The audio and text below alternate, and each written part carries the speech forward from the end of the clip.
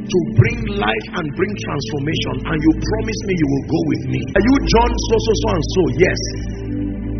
The Lord said somewhere in Enugu state here that you are going to build him a church. See, are you not surprised that it's ordinary people who are making things happen? Is that not a message enough for you? I don't downplay competence. Let me repeat it again. I don't downplay adherence to principles. There are principles in life. I am a teacher of the mysteries and the principles of the kingdom. But let me tell you sincerely, when all is said and done, this is it. You have tried your best. Here he comes.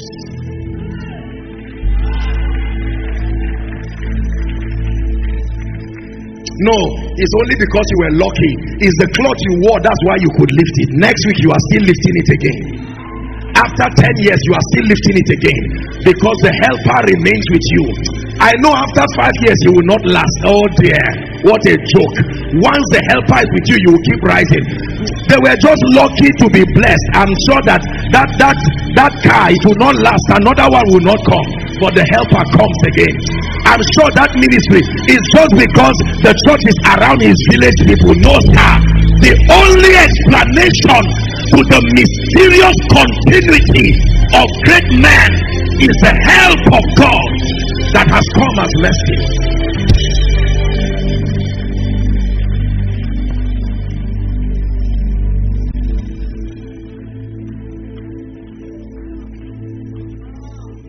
Listen, we're wrapping up. I wish I had the time to share my testimonies and tell you my stories. You will think I'm lying and you will think I'm exaggerating. And sometimes, because sadly the body of Christ can misunderstand when you say some of these things, they take it for pride. But I live perpetually in awe of what the mercy of God can do. Believe me when I tell you, if you ever are looking for one person who is a recipient of God's mercy, it is this man standing before you. I have seen God do things in my life that you can almost tap yourself and say, wake up. Then said they among the heathen, the Lord has done great things for them. The Lord has done great things for us, whereof we are glad.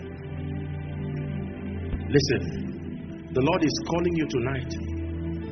In addition to your prayer, your fasting, your word life, your consecration, powerful kingdom principles to never compromise on. You want to soar? The energy that lifts the plane does not come from the plane. The energy that lifts the plane is already programmed in nature. So when you see the plane rising, that weight cannot rise like that. If the plane could rise on its own, it will rise like a bird without speed. It needed to tap into the law. Some of you have been walking, then you've tried running, you have not gotten to that speed. Let his hand lift you, and all of a sudden you will see yourself soaring in realms and dimensions of the grace of God. You will marvel and you will wonder. You will lay up gold as dust. God will honor you and bless you. Recently, an international body, it's a global body. I return home and I get this letter, and they write this letter that they want to give me an award, and I'm looking at it and saying, award? How does this, of course, it may not be unusual that they've heard about me, but what in the world is this? An award by this body? I know the kinds of people who receive awards from that body. And I just went back, I said, God, what is this? What is this? What is this? That you can sit down in worship and in awe, and God will take someone else's prayer point and bring it for you as a gift and say, take, this is it. I live a life of worship and awe because I thank God for showing me his mercy. My life would have been miserable. Every time you think we are some kind of extraordinary people, on one hand there are sacrifices that have been made. I will tell you that in truth. On one hand, you have obtained grace to walk in keeping with certain principles, but the other side of it, please don't ask me. It is the hand of God and His mercy. For me, it is not a recitation after service. Surely goodness and mercy, these two spirits have stayed with me. I know what it means to see the goodness of God. I know what it means to see the mercy of God. My assignment tonight is to prophesy over your life. There is a dimension of mercy you must enter into this night. Are we together? Yes. For when that happens, you will watch your life and you will know the difference. For some of you, the moment the mercy of God steps in, you will not even spend 1 month in this country. Believe me. All of a sudden, doors will open for you. There are pastors, listen, by the time the mercy of God rests upon your altar, people will come and meet you and say, tell the truth. I don't know you are someone who does what they call it now, herbal medicine or bury something under your, what did you do? Because I know you. And you will tell them, listen, I came from the SOA conference, and while I was seated quietly, a man of God casually talked about this mercy factor. The mercy of God. Where do I get finance to run ministry? It is mercy. It is mercy. You can cry and call people to sow, and all the millionaires will be watching you as if they didn't hear. We are talking about the kingdom here. They say, wow. Well, pray and they will pray. Give and they will walk away. And they will walk right to someone else and say, can I have the privilege of giving you 10 million every month?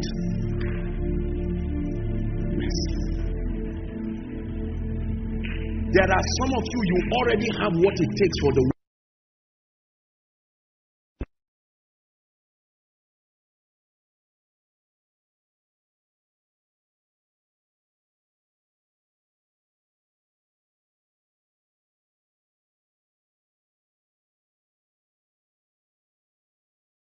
world to celebrate you.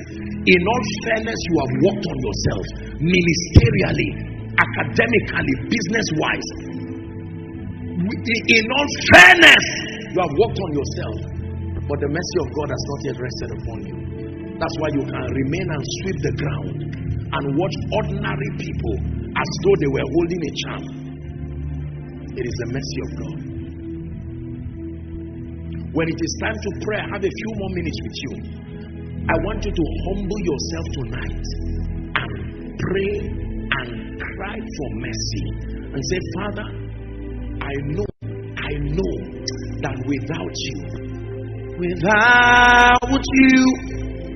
I can do nothing.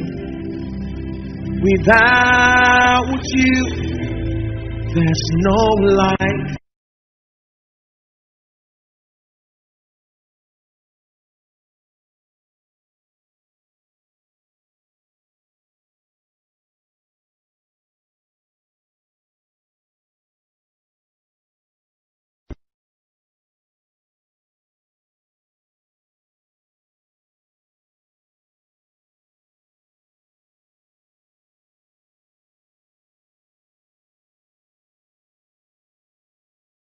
To me, so I need you.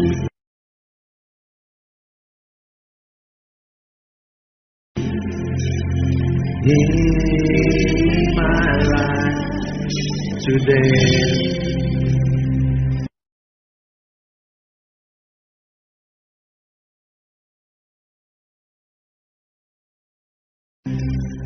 Hallelujah.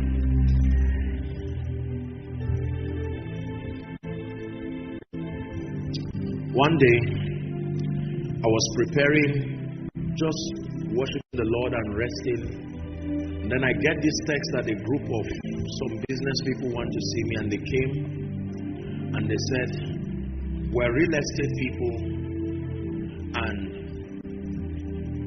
we enter the covenant with God.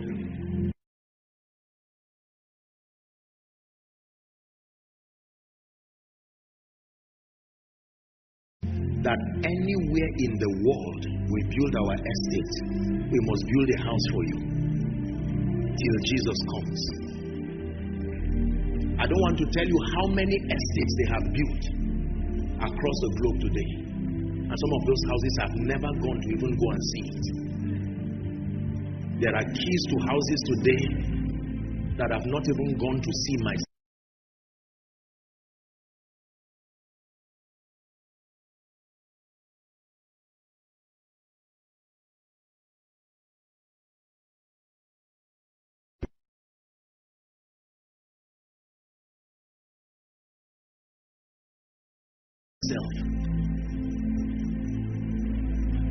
I'm not saying this to brag. Are we together? Sometimes it's good to challenge people. The product of God's mercy.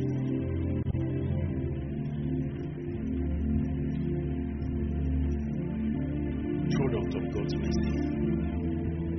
There was a time within the period of 2 or 3 weeks, God brought 18 cars. What do you do with them? Will you put your leg in one and put your head in another one? What kind of thing is that? How many houses can you live in? Even if you travel to every nation. See, it is what you have that you give. You can't give what. There's something you are going to receive this night. I'm not wasting your time. Please don't be distracted. There is something that must come upon your life tonight. Because the favor of God is the child of his mercy. Thou shalt arise and have mercy upon Zion. Is that in your Bible? For the time to favor her, yea, the set time.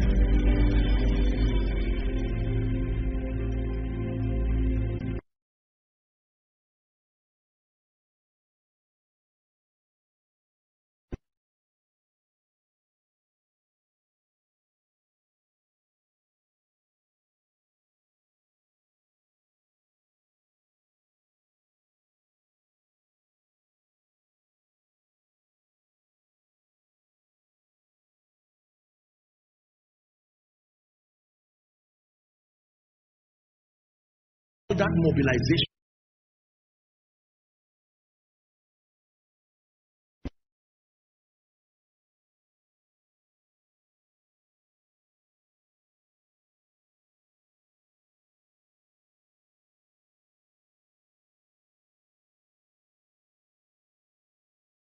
was in 1 month. No poster, no nothing.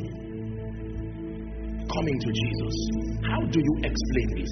I'm not saying this to brag. I hope you don't misunderstand it. That God will grant you access to kings and nobles, access to their heart. And you're wondering and saying, what is this? I'm not saying this to waste your time. I'm saying it because it must work in your life from this night. That you will return back, and as some of you on your way going home, you will start seeing a strange call.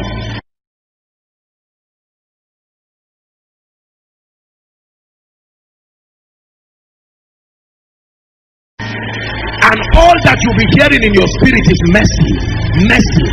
And you pick the call, and someone will say, where are you? I was in prayer and fasting, and the Holy Ghost spoke to me. Are you John? Are you Ebuka? Are you this person? Please come see me in my office. Come with any two people you want to get a job. And they now come there, and you are wondering, they just give them a job just like that. There are some of you, by the mercy of God, you are going to step into prepared blessings, dimensions of blessings that have been prepared for you. I'm saying this to you by the Spirit of God. Hear me. There are some of you in ministry, the level of grace and the hand of God you will begin to see in your life will surprise you. Prophetic encounters, supernatural visitations by the Spirit of God. There is no limit to what the mercy of God can do in the life of a man. Because you know, since COVID, many people's lives, churches, ministries, families have gone down, even economically. Let me tell you the truth, it will take God's mercy to go down. When you have lost 1 billion or 100 million in your investment or in your business, what kind of technology are you going to use to gain it back? To take the mercy of God.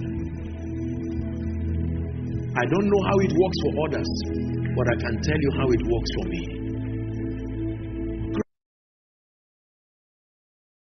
Grace, your grace, I'm nothing without you. Your grace, please stand.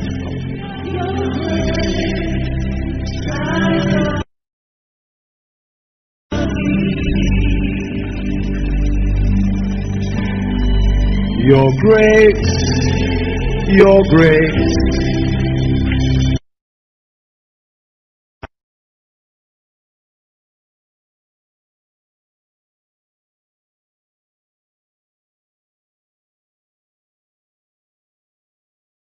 I'm nothing without you. Your grace.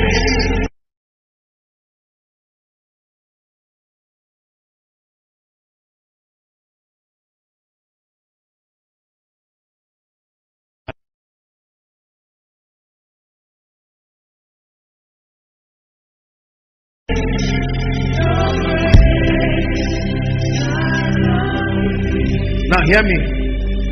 I have 10 more minutes with us and we're done. Out of that 10 minutes, we are going to take the next 2 minutes. I don't know how you are going to cry before God. I'm going to leave you for the next 2 minutes. Lord, I acknowledge you as the only one, exclusively, with the power to lift me and the power to help me. And I cry like blind Bartimaeus, thou son of David, have mercy on me. Someone pray. I don't know how you will cry before God, but I leave you with God, your maker, for the next 2 minutes. And that includes those following online.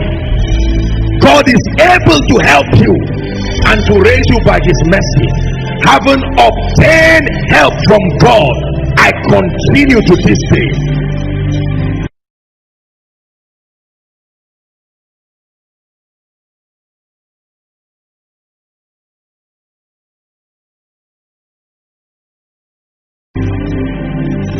Go ahead and pray. Mercy, mercy.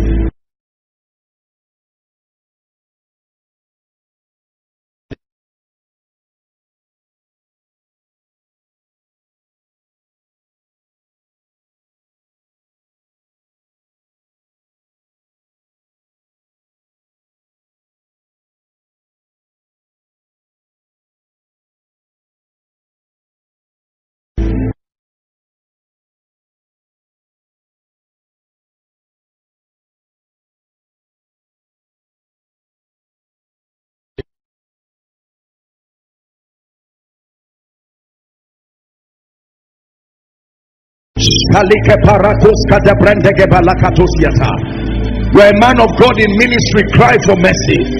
You're a businessman, cry for mercy. You are a prophet that wants to be used mightily by God, cry for mercy. An apostle, a teacher of the word, cry for mercy. Believe me that outside of the mercy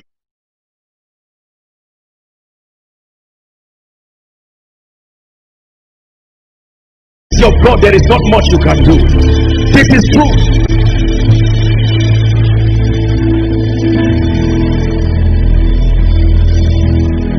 Two minutes, you are crying to your God and your maker.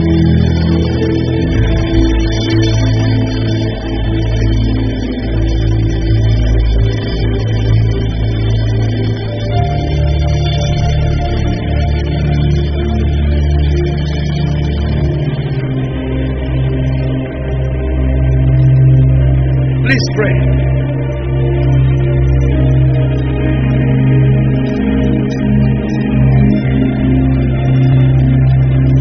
Mercy.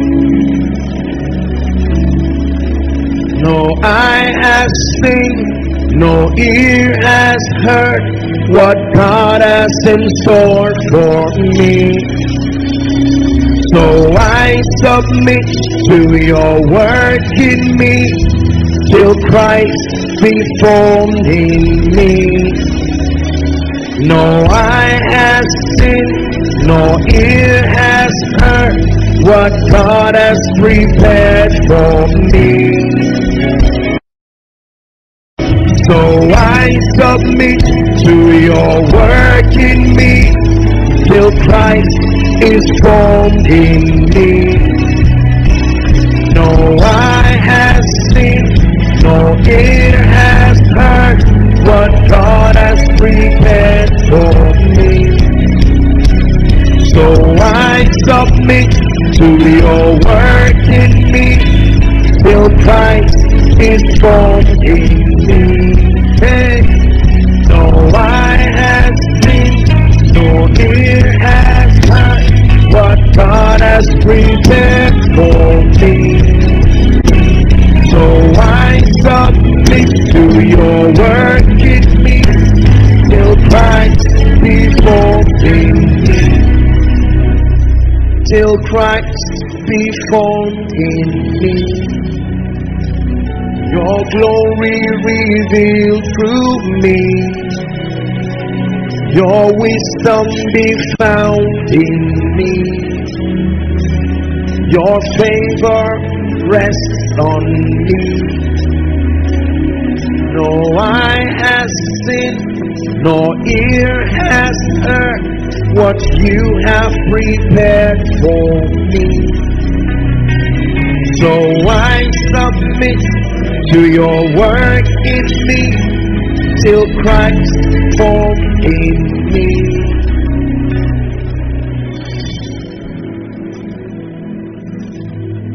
Listen to me.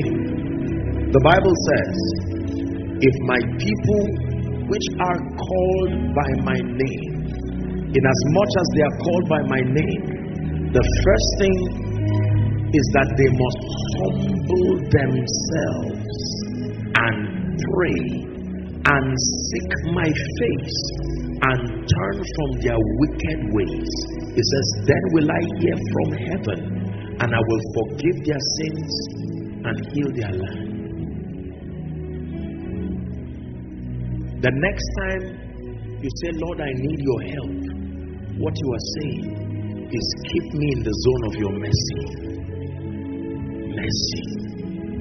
Now you know it is not an immature spiritual prayer when you go to the place of prayer and you roll from left to right, crying and say, show me mercy, show me mercy.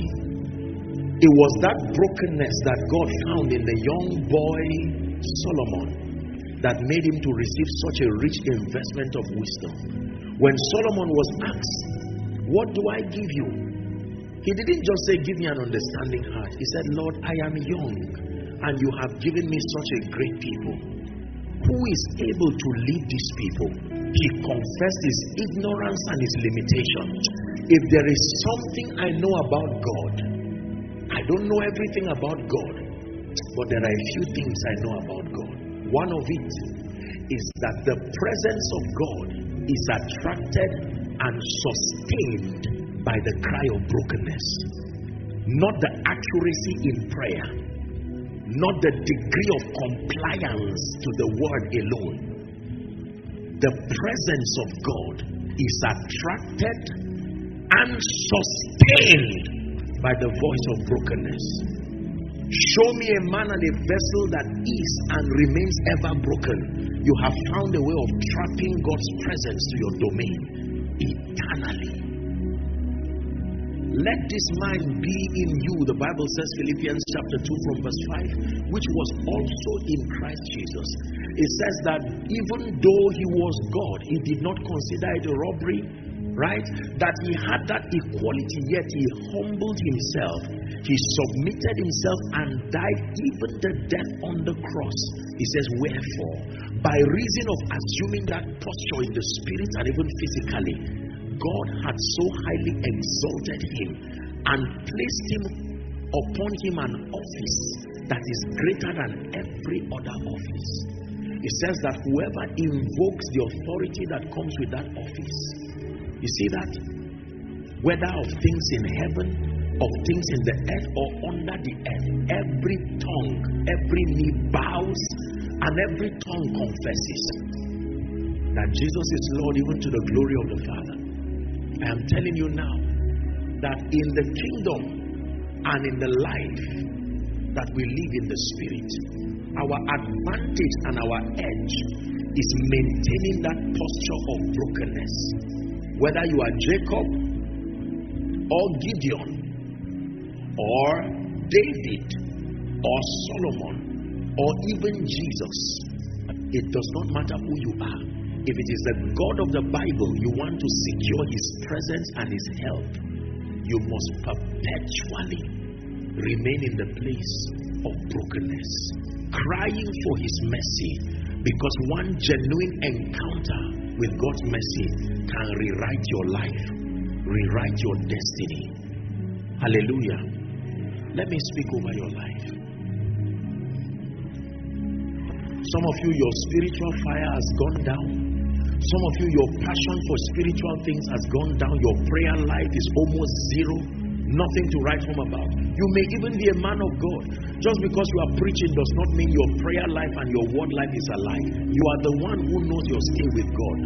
Some of you right now, based on the assessment of your non-compliance to kingdom principles, you do not deserve certain levels of the hand of God. But the mercy of God is about to speak for you. Can I pray for you? In the name of Jesus.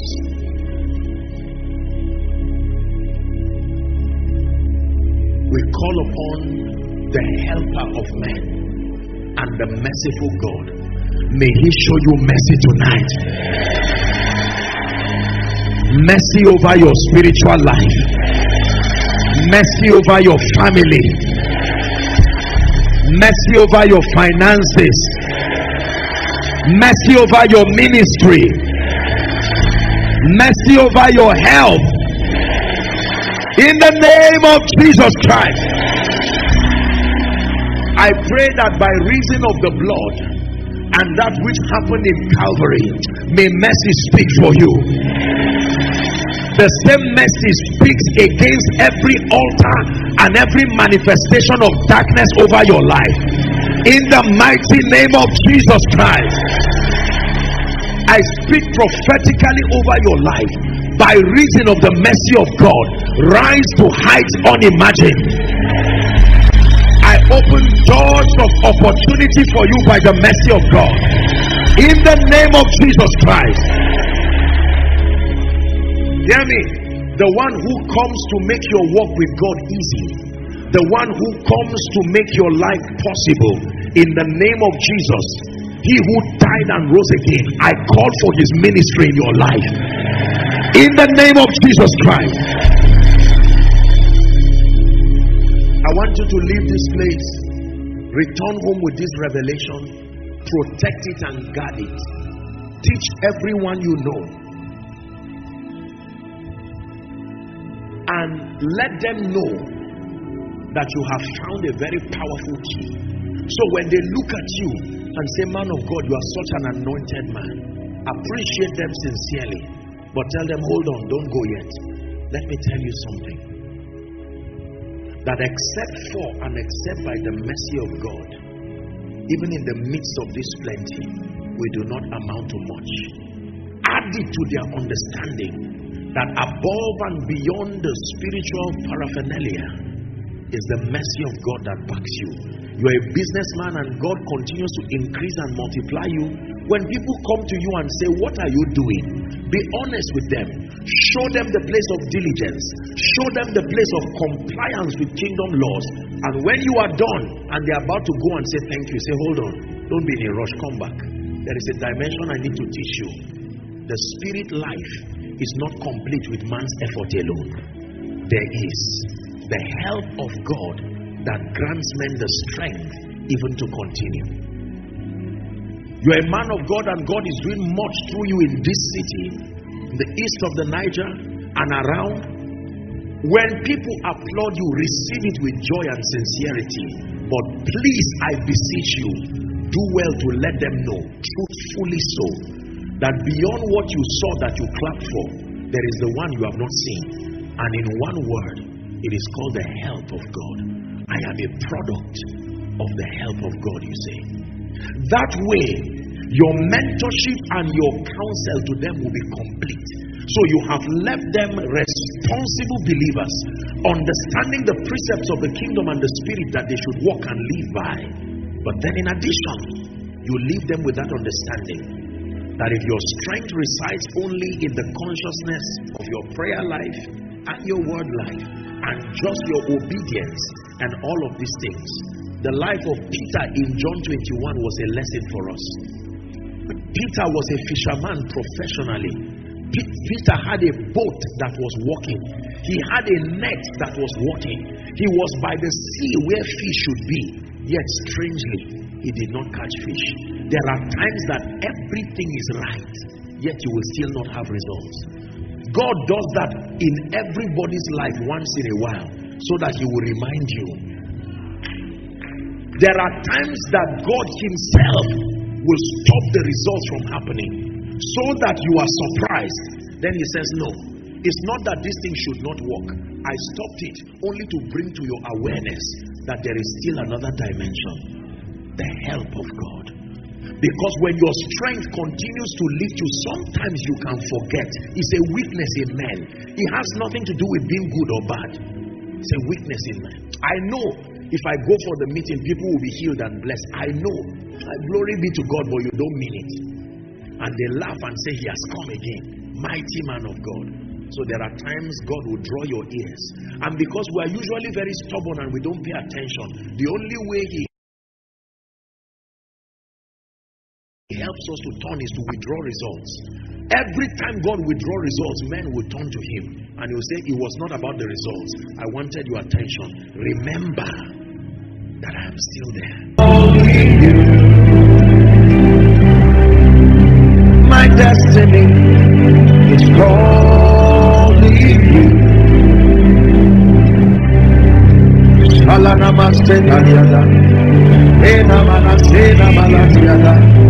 Shalena masarana na makatabalia na balakasona mariana.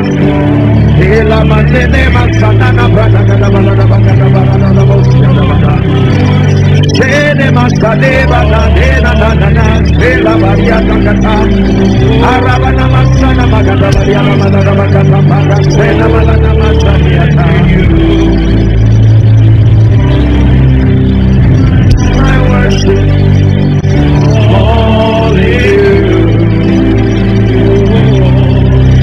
my worship.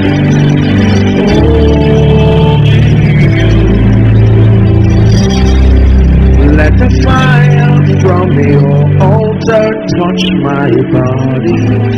That was a cry of Isaiah. Let the fire from your altar touch me. Purify everything that is not of God.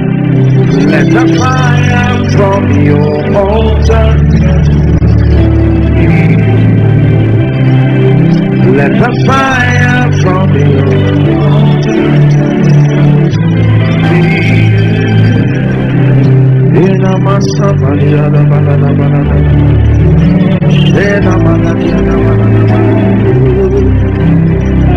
While you're worshiping, God is touching your business. While you're worshiping, God is arranging things for you. While you're worshiping, God is arranging the people who will come and sow the land for the church. Forget about the sorrow.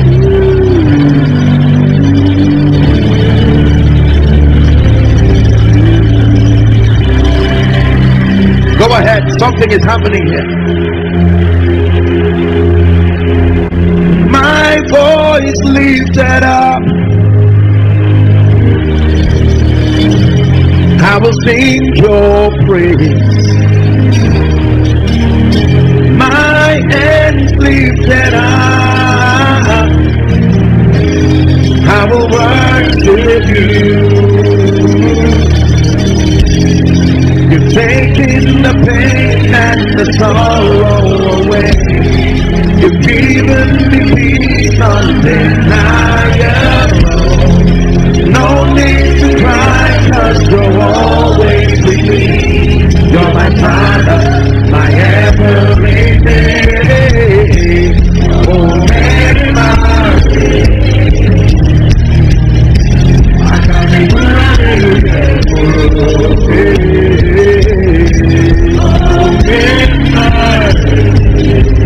go ahead and worship him. Lord, you took my pain away, and then you gave me joy. You're my peace, my melody in the center of the storm. You gave me a brand new song to sing to you. That's why I will lift up my voice. Come on, sing to him. Yeah, yeah,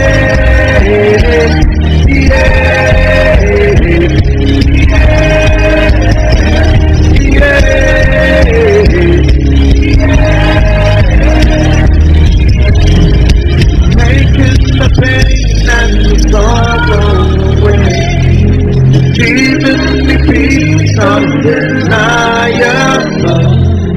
You're always with me. You're my Father, my everything. I command a restoration of your passion for God. A restoration of your passion. For some of you, after this conference, you will start your own retreat with God, because God is calling you. You may need to shut down. Even in the secular, we have public holidays where you shut down things so that you can face family or honor a national day or whatever it is. God is calling you. Man of God, by now you would have been a mighty prophet. By now your business would have gone around the world. But you have been searching for every other thing and you ignore the lover of your soul.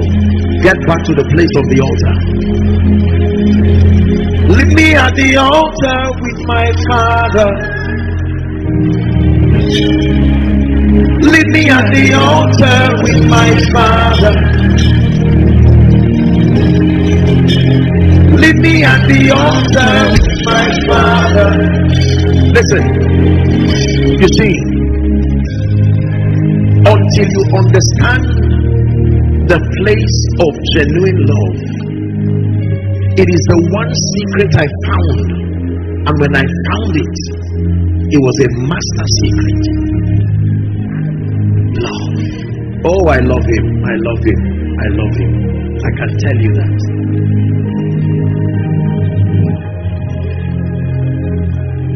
You want to see God prosper you? 2 Chronicles 26:5. For as long as he sought the Lord made him. You can try to make yourself vain is the help of man.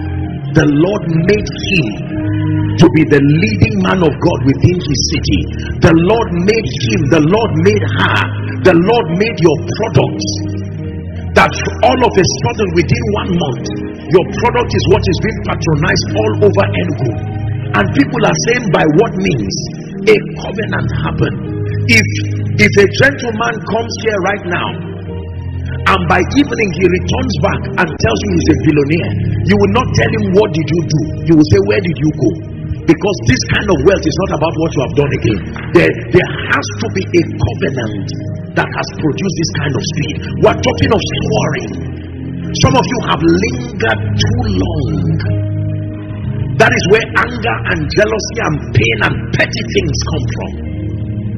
You can allow the lover to lift you, and you will find yourself soaring in dimensions you never imagined. This is my life. Sit down for 5 minutes. Let me introduce something to you and then we'll wrap up. Just leave those under the anointing. Leave them to have their time with God. The conference is like a retreat for some of you.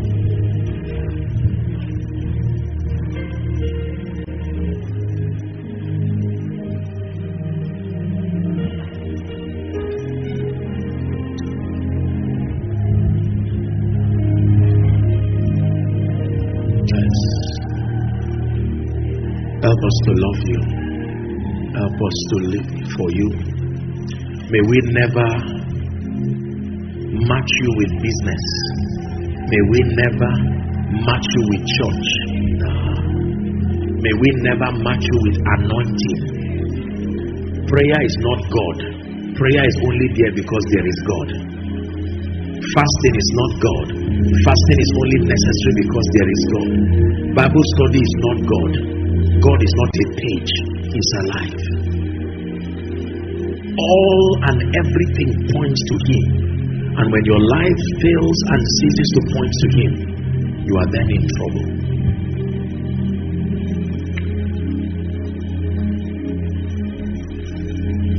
Let me introduce just one more concept.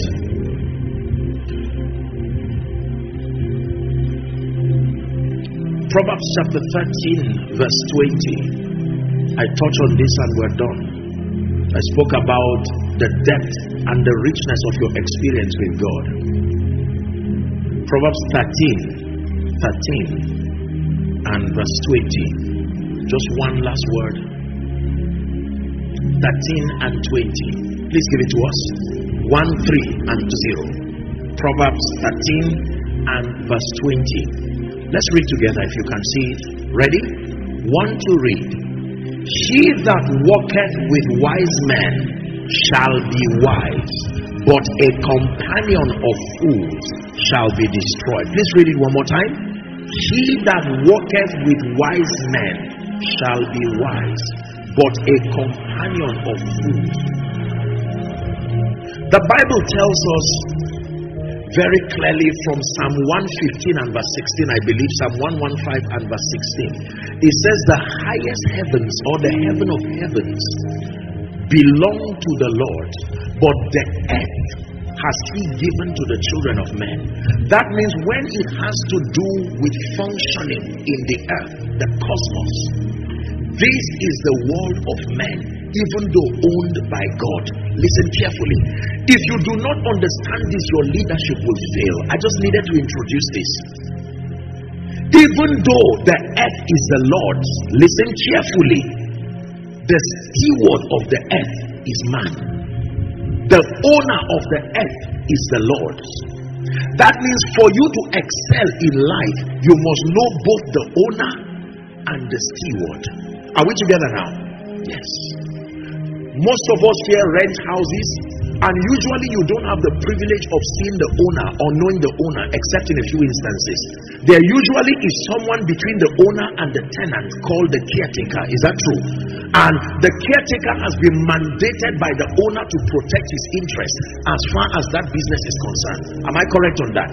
So it is the caretaker who does all the negotiations, the paperwork, and whatever it is. In fact, there are times that the owner can be overseas, and then there is a caretaker who manages his estate. The Bible tells us that the earth that we function in belongs to the Lord, Psalm 24. But Psalm 115 is saying the stewardship of the earth is in the hands of man.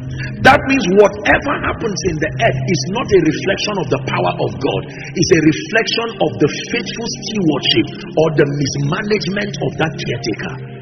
If you do not have this wisdom understanding about the cosmos, you can be spiritual and you will still fail. This world is the world of men. Hallelujah. When God put man in the garden, He gave him stewardship, and even when He saw him failing, He still honored his decision. That is how faithful God is. That means it is possible for God to speak excellent things over your life, your church, your business, your state, and yet you do not see God manifest on that wise, because we do not understand the dynamics of excelling in the cosmos. Every time I talk to leaders, if I have one thing to teach them, is this understanding of men. Yesterday we began to discuss, and our time is gone, so I'm just going to touch it and then we're done, on being helped by God. And I did teach you that there are three expressions of the help of God. Number one is the ministry of mercy. Number two is the gift of man. That means every time God wants to help an individual and help a leader, he introduces you to men. The Bible says, what is man that thou art mindful of? Not the Son of Man that thou visitest him. You find that in Psalm 8. It says, for thou hast made him lower than Elohim. You have crowned him with glory and honor. You have set him over the works of your hands. Hebrews chapter 2, Paul gives a clearer perspective to Psalm 8. And he says, you have set him over the works of your hands. And in doing so, you did not leave anything that was not under his feet. You have to appreciate that mankind, listen carefully, the human species is the zenith of God's creation. That means God bound himself with a covenant that every time he has to function in the earth, he will need a man to work in partnership with him. He can do without a man, but he has so chosen by his predeterminate counsel to not walk outside of men. So the world is the world of men. I don't have time. I would have described for you the condition to be a man, because to be a man you first have to be a spirit. If you are not a spirit, you cannot be a man. Are we together now? Every man is first a spirit, but a spirit alone cannot be called man.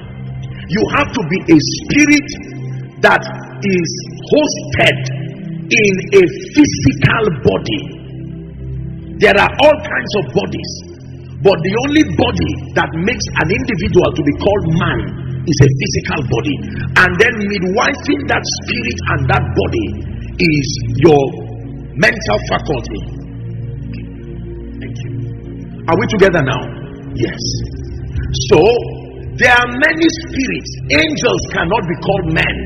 They are spirits, but they do not have our bodies. With our configuration is not given to them. Animals have physical bodies, but they do not have spirits. You cannot call animals men. You need to understand who God gave the earth to.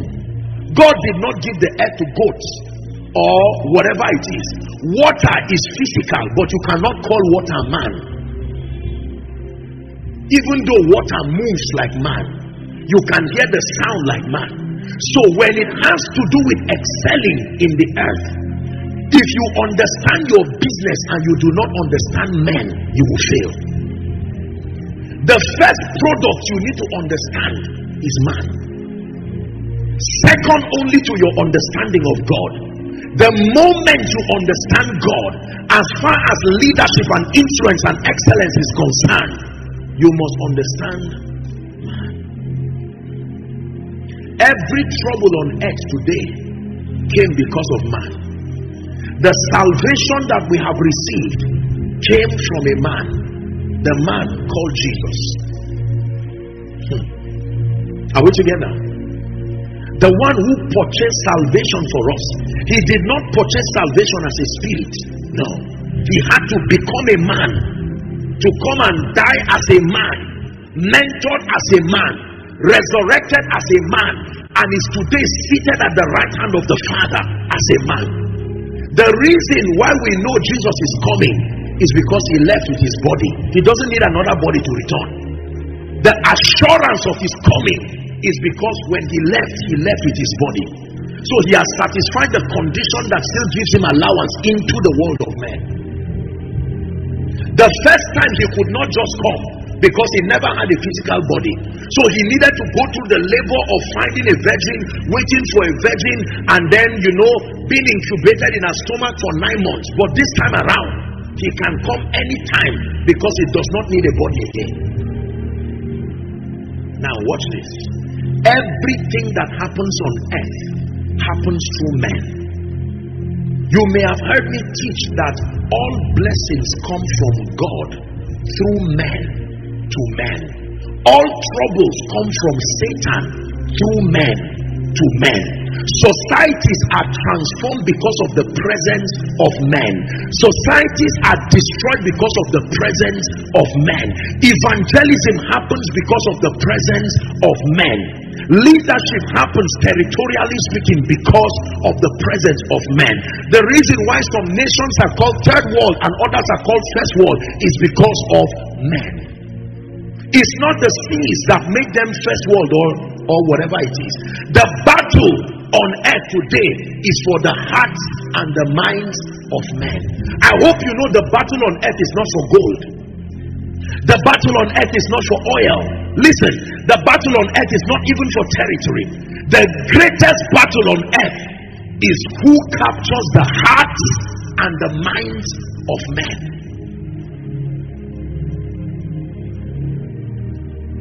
The reason why your bank is functioning right now is because of men.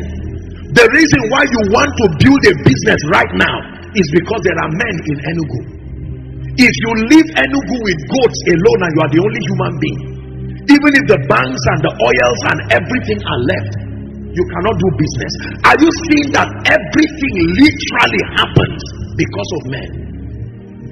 Isn't it interesting that everything happens because of men, and yet most people learn every other thing but man? They do not know about men, but they know about business. They open a school. Why are you opening schools?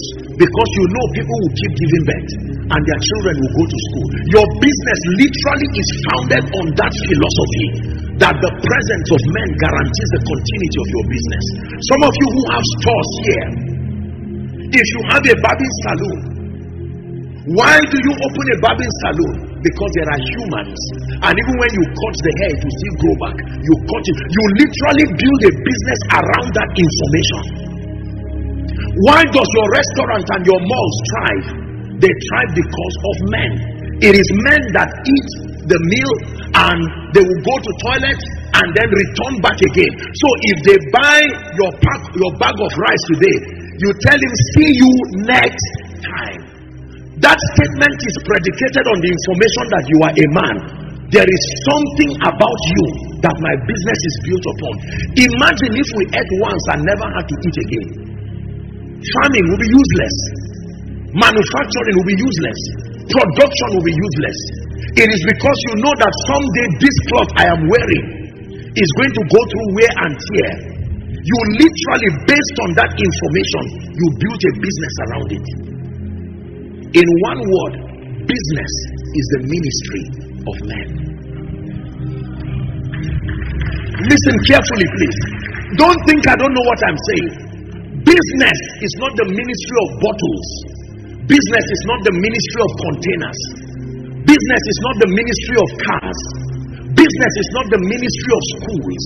Business is the ministry of men. Every other product that you call business is only a midwife. The final consumer is a man. So if you know your product and you do not know the man, the reason why you clean your chairs very early in the morning, those who clean this beautiful church, when you came here early in the morning, probably there was no one or maybe a few people, and yet you had the confidence to set the stage because you knew that men will come. Imagine if you saw cows just coming, maybe 30 of them. Would you say you are welcome, God bless you, find a place to sit? No. Cows are physical things, but that's not what you are looking for. Men. Any leader who does not understand men is going to fail. As a pastor, as a businessman. The reason why most of us do not excel in our influence and our leadership is because we took our time to study any other thing and every other thing, and we ignored men. The zenith of God's creation. If God is going to lift you, it will come through men. Relationships are the most expensive commodities on earth. Relationships. There are watches that are very expensive. People will pride and say, I'm using a Rolex watch. I bought it 5 million naira. And look at it, has diamond crested in it. And yet they do not know that relationships are of inestimable value. I always pray for my people, and let me extend that prayer for you.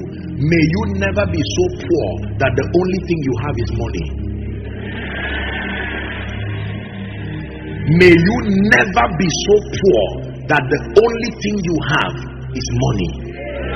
Because if the only thing you have are notes in your house, you are not wealthy. The real honor of a man is not in his acquisitions. The Bible says, in the multitude of men is a king's honor. That means your relationships represent the highest index of your wealth.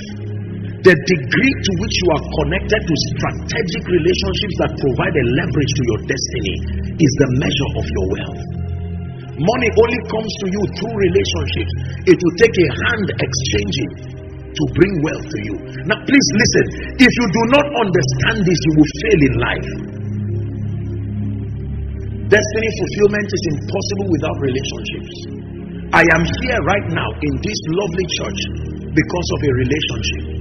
A relationship that started in Nairobi, Kenya, but has been maintained so greatly.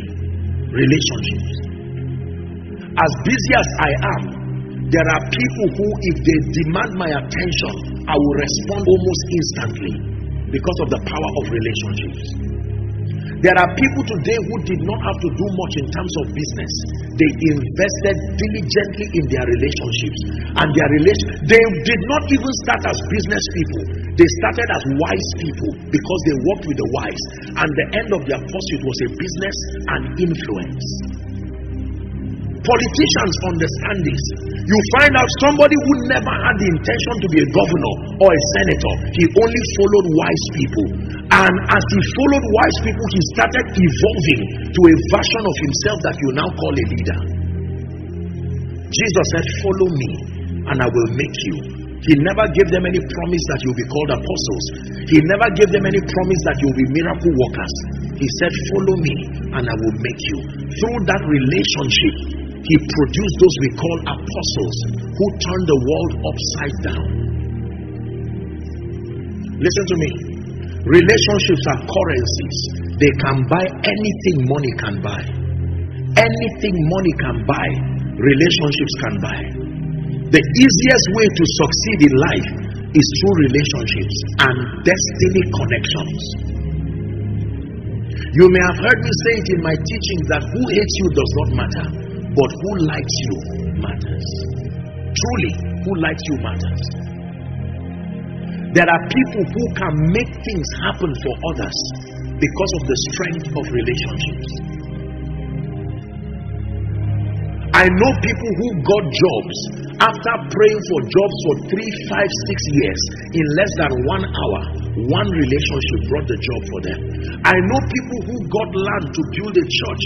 There is no true story of success that is not connected to relationships. The anointing that a man receives in his life is based on relationships. We just graduated our School of Ministry students on Sunday. Glorious program. And while I was praying for these people, I was looking at them and my heart reached for compassion. I said, look at what relationships can do. There are people who have no business being wealthy, except that they were around wealthy people, and it became unfair for them to remain in that state. There are people who had no business being anointed, but they were around anointed people, and it became unfair for them to remain at that level. If I see where you are, it is a reflection of your relationships. He that walks with the wise shall be wise himself, but a companion of fools shall be destroyed. The man does not want to be destroyed, but is associated with people who are vulnerable to destruction, and the end of it is that person is destroyed himself. He that walks with the wealthy shall be wealthy. He that walks with the anointed shall be anointed. He that walks with intelligent people shall be intelligent. He that walks with the godly shall be godly. That means anything you want to become, find those who already are. That is your chance of becoming it. You want to become a man of God, doing ministry with the dignity of kingdom integrity. You cannot have that hanging around people who compromise is like their second name. They don't have any regard for other and spiritual things. You want to become someone of character, a great leader and a visionary man. There are people who are great people, but all their friends are drunkards, all their friends are unserious people, and then they say it doesn't matter, I'm not like them. Yet you are not like them yet. You are on your way becoming. A child does not know he's a child till he becomes an adult. It's when the child becomes an adult, he says, oh, I once was a child. So the drunkard does not know he's becoming a drunkard till he turns later on and finds out that, oh, I'm only doing 5 now.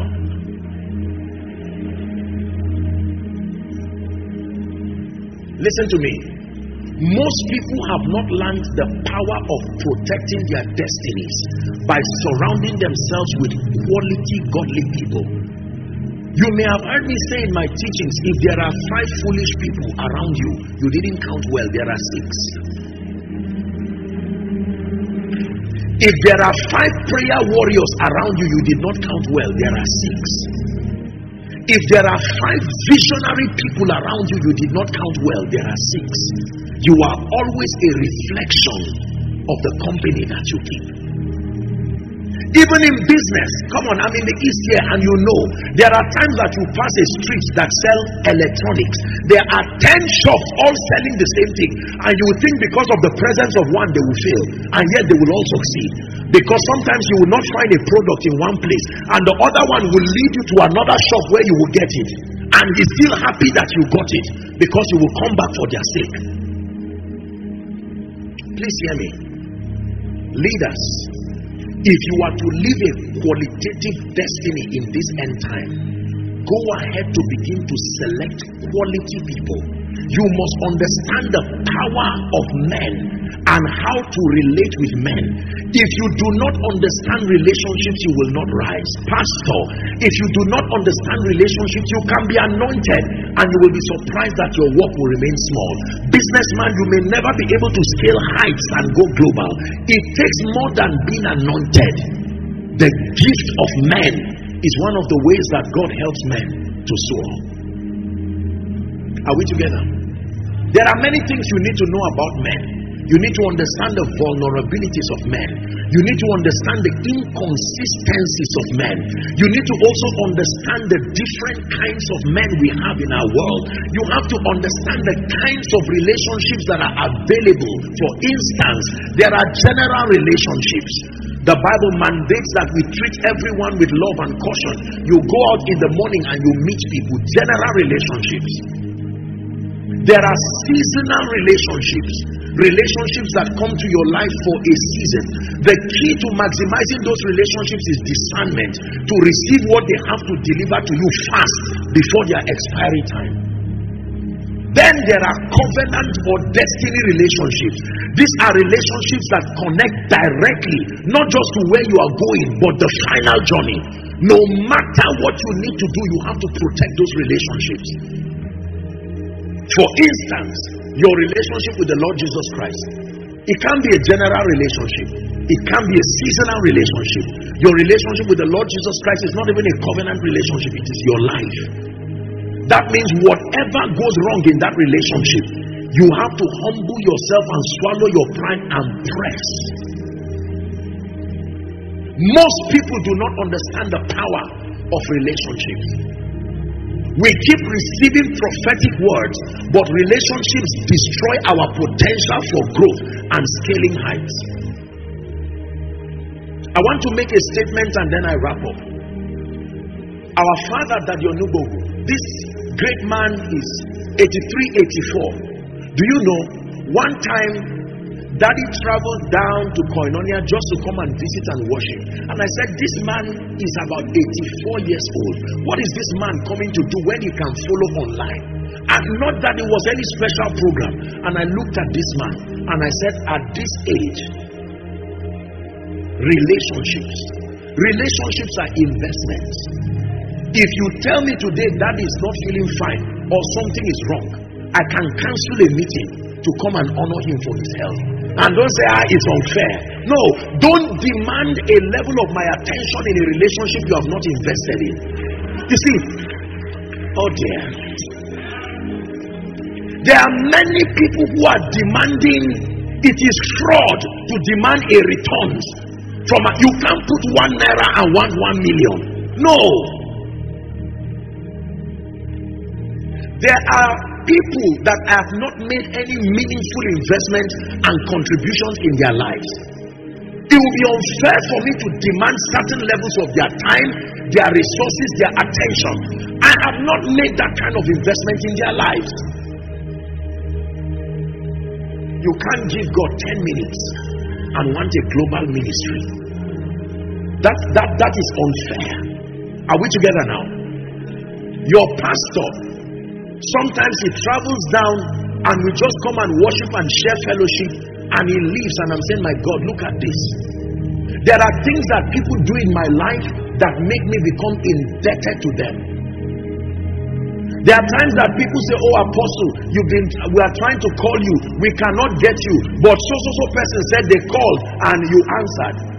I apologize. It's not injustice, it's called returns on investment.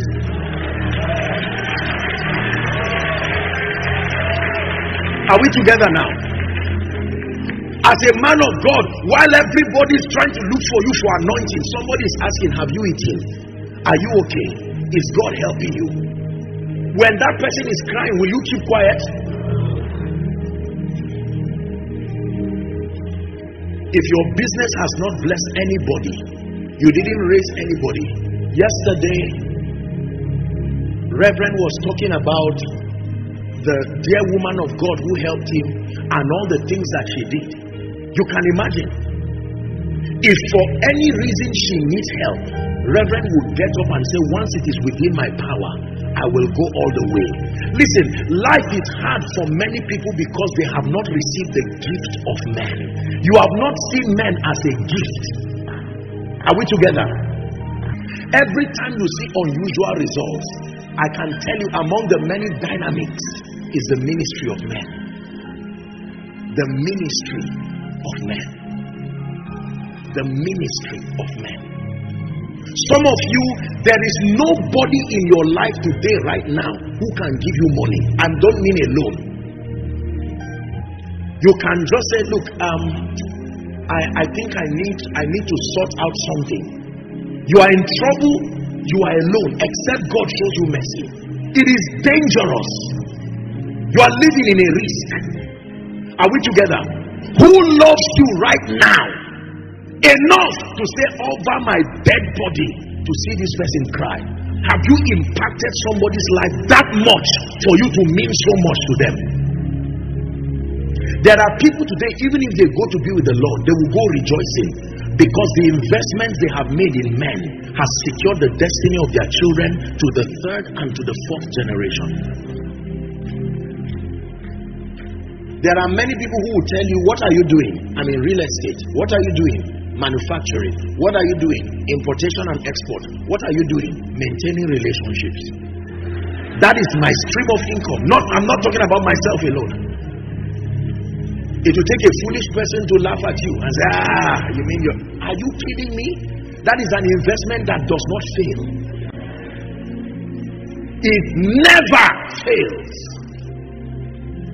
Because you get wealthier from capital appreciation. As the person rises, he will bless you to honor his perception of your relationship. Is someone learning now? Because there are many of you who can destroy men because of your products. It does not matter. I will push anybody. It is my business. You are about to crash land. It takes the ministry of men.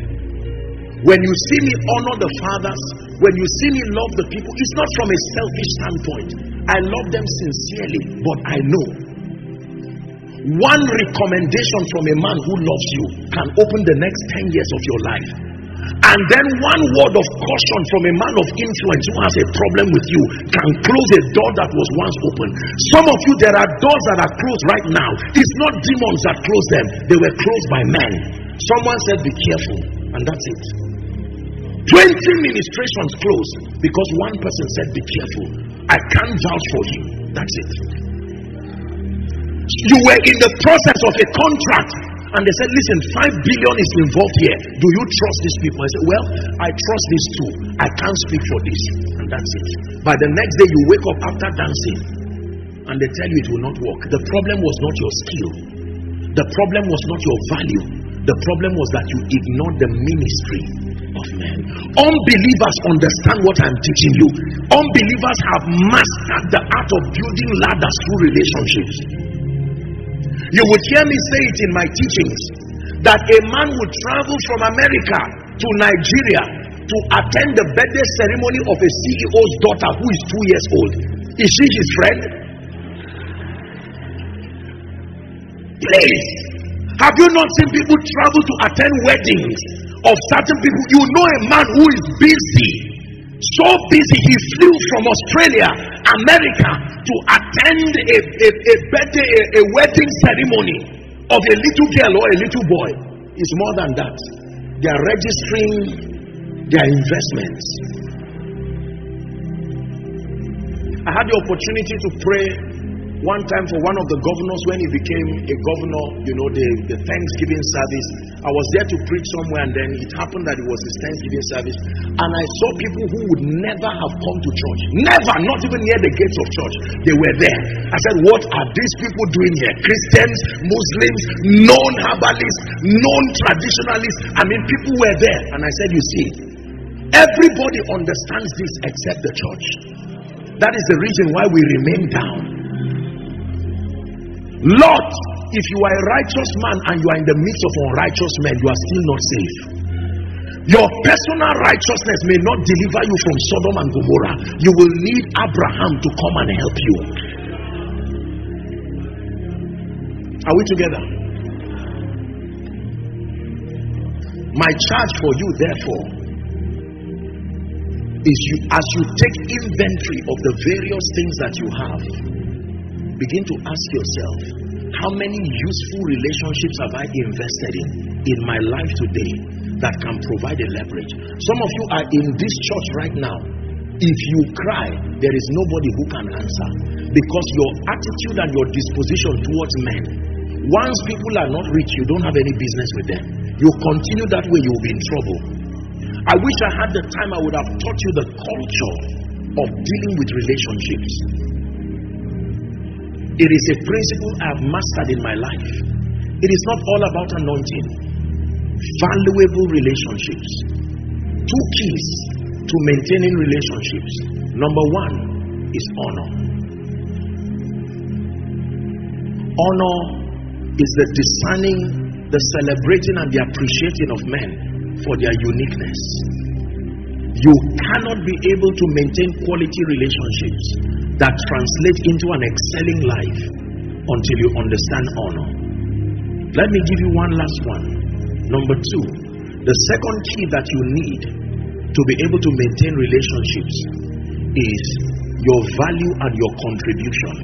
No relationship will be committed to you indefinitely if you are not adding to it. Most of us are very parasitic in our relationships. You only expect people to do things for you. The moment you come, you say, I'm looking at you, you've not done anything for me. No.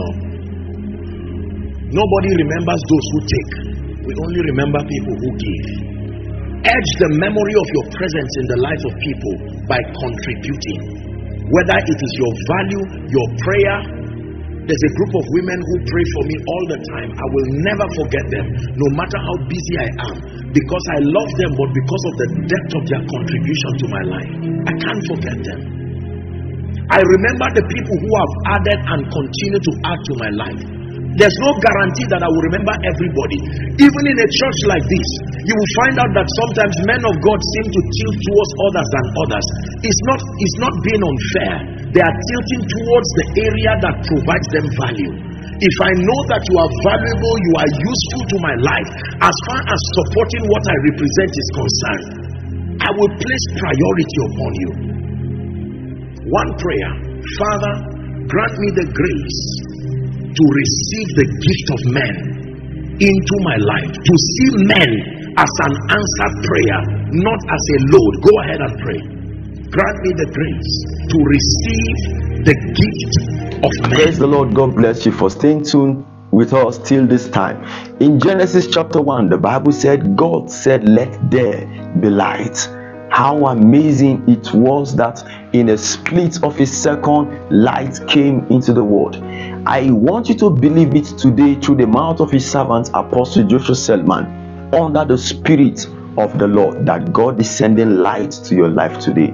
Everything that pertains to your life, God is bringing light to them. God is sending light to that situation. God is sending light to that academics. God is sending light to that failed marriage. God is sending light to your children. God is sending light to your business. And whatsoever darkness that have encumbered your business, encumbered your family, encumbered your progress, your ministry, your career, your academics, once light comes upon it, I am assuring you that every hold and fetters of darkness will definitely lose their grip over whatsoever that has kept you down, especially your health. God is sending light to it. Remember, it is not the desire of God that we will fall sick, but his desire is that every one of us will be in good health, even as our souls prosper. So get set that as the light of the Lord hits your life, embrace that light, because definitely darkness has no place in your life. And if you are a new viewer on this channel, I would like you to please subscribe to Reflector Hub TV YouTube channel so that you could get our daily uploads, stay revived 247, and your spirit man sets ablaze on fire. Most importantly, you will not miss heaven at the end of your Christian journey upon the earth. God bless you. Share this video with your loved ones, family, and friends. See you in our next video. Love you.